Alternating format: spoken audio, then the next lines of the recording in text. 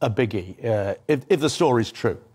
And I think in the next few days, we're not only going to learn who this presenter is, but also the BBC's it looks like the BBC's in a lot of trouble because the mother of the teenager, and it's not clear whether it's a male or female teenager, says they have complained to the BBC. Well, what happened to that complaint? Was it followed up? It appears not to have been. And so the BBC is going to be in trouble for that. For not responding. And it's got history because of Savile and Rolf Harris and Stuart Hall. And that was the pattern. That was the pattern that we saw then. Yes. How damaging do you think it is? Well, it's hugely damaging. I think it's bigger than most of the BBC scandal. I mean, there is a BBC scandal every year or so these days, but I think it's bigger than nearly all of them. A household name. Yeah. Now let's move on to another household name, at least in Tory politics. We're calling this Just Stop Oil stunt of the week. What do we make? I know you know the bride in this case. So Thea Rogers, I think, used to be one of your producers. That's right. Married George Osborne yesterday. Lovely ceremony, but it gets disrupted by a Just Stop Oil protester. Yeah, no, Thea used to work for me when I was on Newsnight and worked with me, and she was a brilliant producer. But after a few weeks, she was poached by Nick Robinson, who I see was a guest at the wedding yesterday. Very good. And yeah, I mean. There's a woman here. Look, it looks quite an elderly woman actually, throwing orange confetti. Yeah, I mean it's only confetti. Yeah, and she have I think the papers have made a bit too much of this. It's not the worst thing in the world. But he's not a member of government. He's not a member of government. The trouble, if you have a rural wedding like that, though.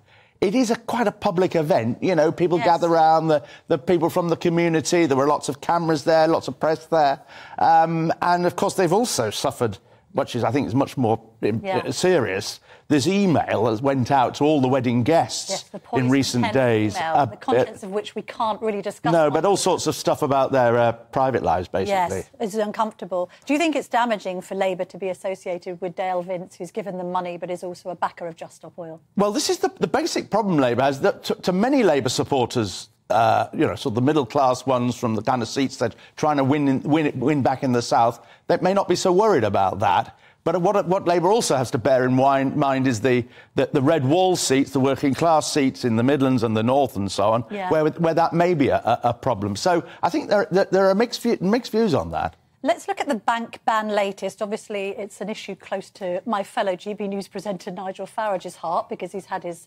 banking completely interfered with. He's not able to open a bank account with Coutts anymore because they've banned him. We now hear from the Sunday Express, woke banks a risk to national security. We also hear that even the Chancellor, according to the Sunday Telegraph, had been denied a bank account. This is becoming... I thought this story would sort of be a one-person story and it would just dampen down. We've heard from people who have gender-critical views who've been banned from a bank account. Now the Chancellor... The former Chancellor, Ken Clarke. Yes, that's astonishing as well. And lots of members of the House of Lords. And if there are all these bigwigs, all these establishment figures who are being... well, Farage isn't really an establishment figure, he might like to be. But if they're all being prevented from having bank accounts, then what's it like for the general public? And this is in a world where it's increasingly difficult to operate these days unless you've got bank accounts, unless you've got credit cards. You know, a lot of payments you can't make with cash anymore, as indeed GB News has been campaigning on that. We're campaigning. This is a very serious issue, and I think the government really needs to, Parliament needs to investigate, and, you know, maybe as last resort, the Bank of England needs to start providing bank accounts, personal bank accounts. They're too busy replacing their boilers with heat pumps and saying that men can get pregnant at the moment, Michael, to be concerning themselves with that. Let's talk about Blue Labour, because the Times front page is interesting. Labour mirrors Tory spending plans. This is a bit of an odd way to campaign. It is, but that's the way that campaigning happens in this country these days.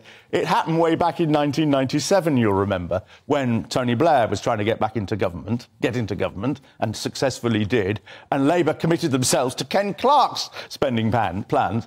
And afterwards, Ken Clarke said, They were bonkers. I wasn't going to stick to those spending plans myself. Now, the situation may be slightly different. And, of course, the Conservatives, when they were in opposition 20 years ago, they committed to Labour's spending plans for quite a long time. Like, the electorate looks at both parties and says there isn't really a fag paper between them. There's no jeopardy now in the Tories saying, oh, don't vote for Labour, they're going to spend more of your money. They're taxing us to the hilt.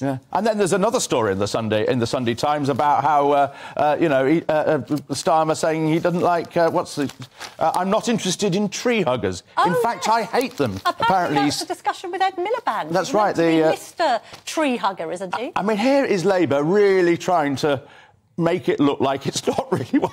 He's not really. It's a repeat of the new Labour strategy from 25 years ago, which of course was very successful. Do you think it'll work again, Michael? Well, it looks like it's working. Starmer is not a Tony Blair, you know, and of course Starmer was meeting Rupert Murdoch the other day, just as Blair did all those years ago. They all do that, regardless of what they say about it. Let's look at the by-elections then, because we've had the archetypal photograph of a Prime Minister hugging a baby, well, almost hugging a baby, looking at a baby.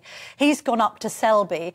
I mean, he needs to, because it looks like the Tories... Do you think they might lose all these by-elections? I think they will lose all these by-elections. Really? Well, we've got 3 scheduled at the moment, haven't we? Selby and Uxbridge and Somerset and Frome, which is the Lib Dems are hoping to take that. Mid-beds because Nadine is... Well, I don't think that by-election will ever happen. I think she will carry on until the general election. And then we're also waiting on Chris Pincher potentially freeing up his seat. In Tamworth, but the 3 that are taking place on July the 20th, I think that is going to be 3 defeats for the Conservatives. I think actually the Conservatives' best hope, I think, ironically, although it is Uxbridge, even though the margin for Labour is less. Well, because Uxbridge is complicated. There's an interestingly named Labour candidate for Uxbridge, I understand.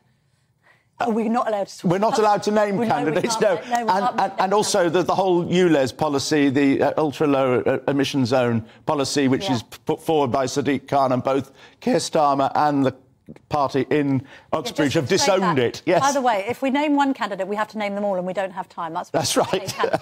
And I've got Moz Hussein coming in. I mean, a ULEZ might be a big issue, but in general, I mean, seeing Rishi Sunak going to Selby, is that a sign of desperation? No. Prime Ministers always used to go and campaign in by-elections? They did, up until about 20 years ago, they didn't. And then Tony Blair started it, funnily enough, in Uxbridge, after his 97 election victory with a majority of 176. He got greedy. He decided he wanted to increase the majority by another 2, so he went and campaigned in Uxbridge. David Cameron campaigned 5 times in Rochester and Stroud. So it is, these days, Prime Ministers do campaign in by-elections. And, of course, you've got to remember that Rishi Sunak is a Yorkshire MP, and this is taking a North Yorkshire MP, and it's fairly local too. He's in that northern Richmond, not the southern one. And just a final word, please, on Nadeem Zahawi. What is he doing in a sentence, Michael? This is extraordinary. We haven't heard from the former Chancellor, Nadeem Zahawi, since he was pushed out of government by a scandal. Well, he did back Daniel Korski literally an hour before Daniel Korski stood down. But anyway, carry on. And he's now appearing in an ITV drama about the post office scandal, the post office postmaster scandal that ITV are doing, playing himself, a backbench MP. An interesting segue career-wise. We wait. Well, it's a sign. It's a sign that all these Conservative MPs really haven't got enough to do at Westminster, and they're going off and doing other things, like being GB News presenters. Nothing wrong with that, Michael. Nothing wrong with that. Well, I don't know.